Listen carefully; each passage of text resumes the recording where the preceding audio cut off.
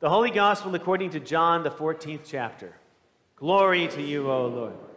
So Jesus said to his disciples, "If you love me, you will keep my commandments, and I will ask the Father, and he will give you another advocate to be with you forever. This is the Spirit of truth, whom the world cannot receive because it neither sees him nor knows him. But you know him, because he abides with you, and he will be in you. I will not leave you orphaned. I am coming to you. In a little while, the world will no longer see me, but you will see me because I live. You will also live. On that day, you will know that I am in the Father, and you in me, and I in you.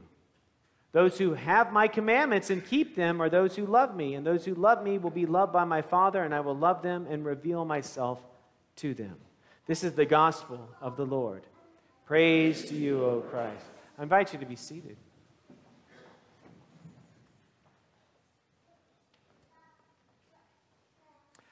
We're going to be talking about the Holy Spirit this morning. And every year in confirmation, we go through the small catechism, and that is Martin Luther's explanations on the Creed, the Lord's Prayer, and the Ten Commandments.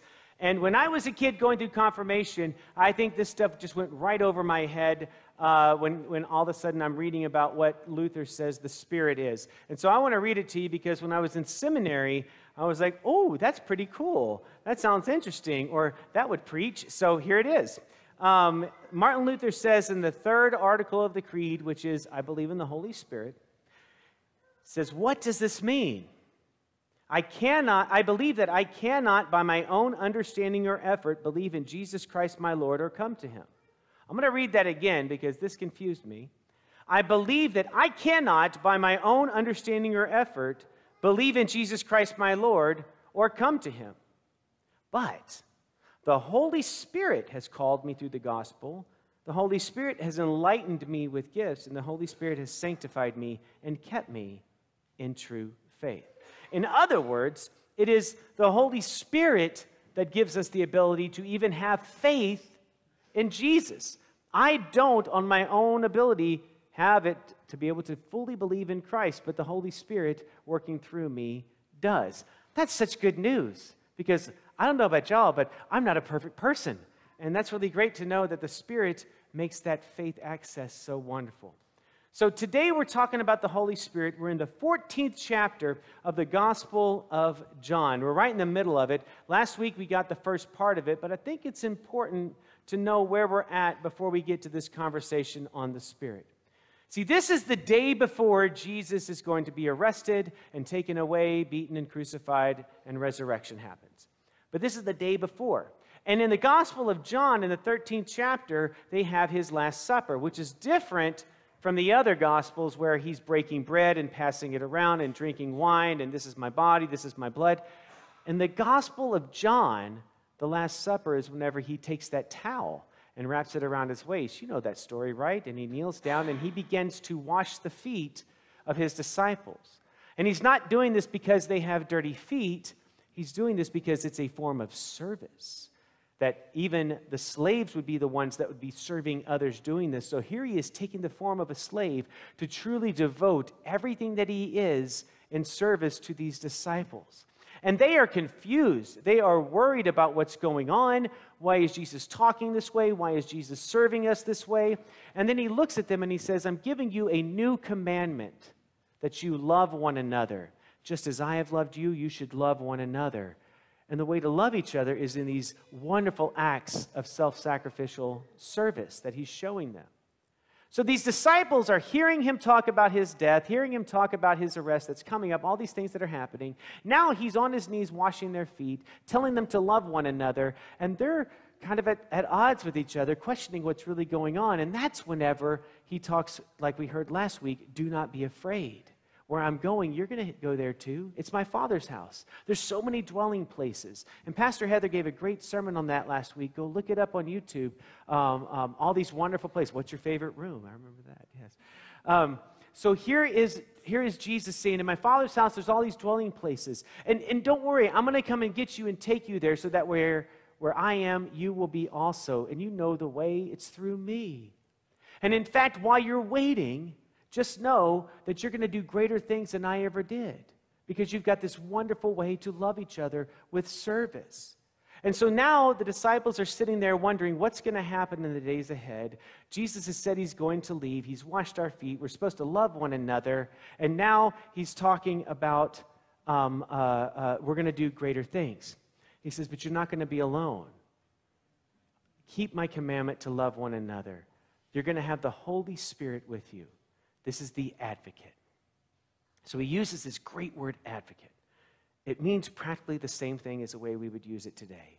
An advocate is somebody that speaks on behalf of another. Think of a CASA volunteer here in San Antonio. An advocate is one that speaks for the ones that don't have the voice, providing a voice for those that maybe they can't speak up for themselves. So in other words, this advocate will speak for you when you don't even know what to say. In other translations, it says, I will give you the comforter, which is a beautiful, beautiful image of somebody that provides us comfort when we're feeling uncomfortable or feeling anxious or out of sorts, that the Holy Spirit will comfort us in ways that even mom or a cozy bed can't do.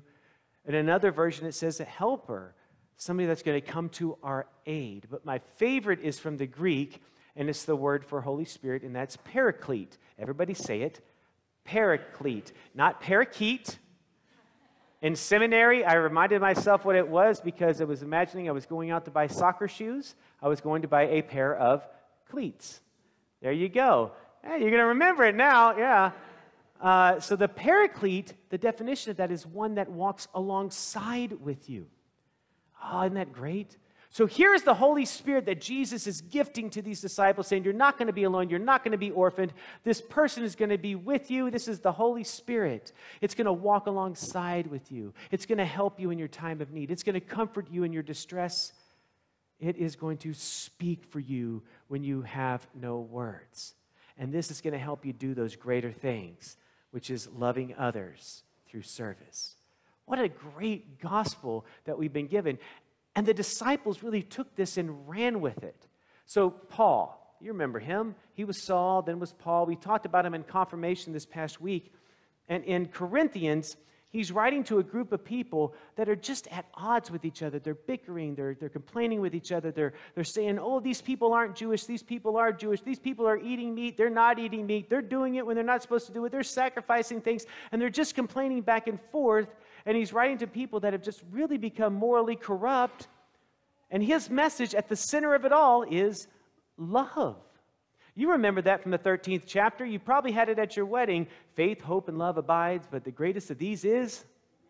Very good, Lutherans. Yes. So this love is at the center. But he says it like, if you're just sitting around waiting for people to listen to you, you're just like a person that's banging a gong. You're just crashing cymbals. You're just drawing attention to yourself. You're not loving the other person. You're just loving the self.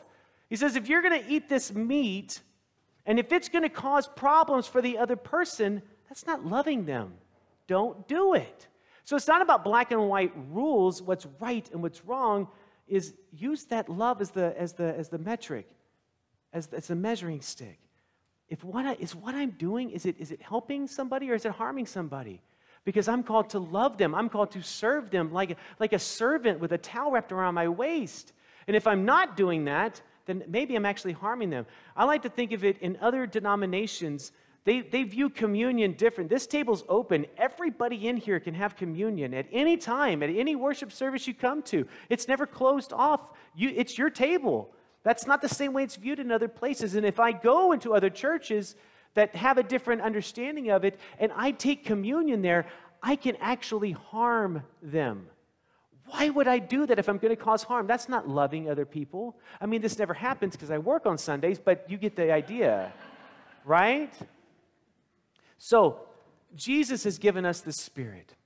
The Spirit is there to walk with us. It's there to help us, to comfort us. It's to show us how we are to love others in service. And we have an opportunity today to actually do that. Some of you all will find in your pew backs this 23 and APLC brochure. There's more out there, but more so there's a QR code in the announcement page for you to scan that so that way you can sign up for different things at church. What is your interest? But the way I want you to do this is not just look down there and say, oh, I like cooking breakfast. No, I want you to talk to the Spirit that's within you. And let that Spirit guide you. Because maybe there's things in here that might interest you that you never knew you wanted to do. Maybe you want to find out more about Stephen Ministry. Maybe you want to sit in the back and do sound and media. Maybe you want to join one of these amazing choirs that we've already heard today.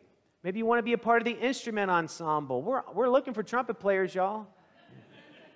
Maybe there are things that you have that you are gifted with, that the Spirit has gifted you with. So I want you to talk to the Spirit and let that Spirit guide you to make the decisions that you make. Let that Spirit comfort you to know that you're not going to be alone doing it. Let that Spirit help you to make those decisions. But at the end of the day, let that Spirit walk alongside with you, that you're not alone in making these decisions. In fact, the decisions that you make here at Abiding Presence doesn't just help you, it's going to help everybody else in here. The cookies going to the courtyard, the ramps that get built, the community at large, Children's Bereavement Center, all kinds of places that can be helped because you are listening to what the Spirit is speaking to you, that is walking beside you to do service that is based out of love for one another.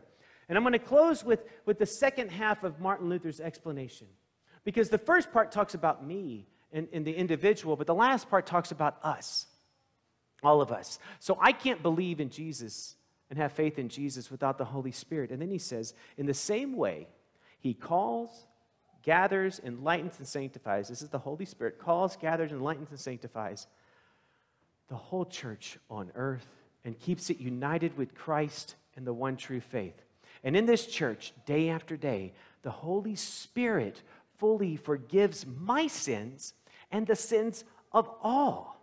And on the last day, this Holy Spirit is going to raise me and all the dead and give me and all believers in Christ eternal life. And like a true Lutheran format, he closes with, this is most certainly true. But a better translation of that is, Amen.